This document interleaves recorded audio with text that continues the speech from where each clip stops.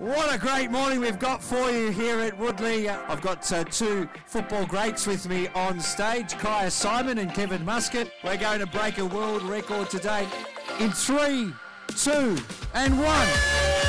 Win the ball on the ground, touch the ball with your foot, your right foot, left foot, step backwards and come forward to the ball again. Off we go, everybody start, let's go. Good, keep it going, let's go. Keep the ball moving, keep them going. So great to see so many people out here. To put this on and to encourage as many kids and people and families as we see here to be healthy and to be active, it's a tremendous effort. We're nearly there. Our official adjudicator is going to do a final count.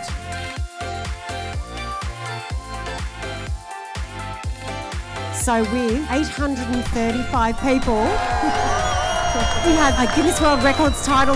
We are officially the world record holder for largest soccer lesson in the world.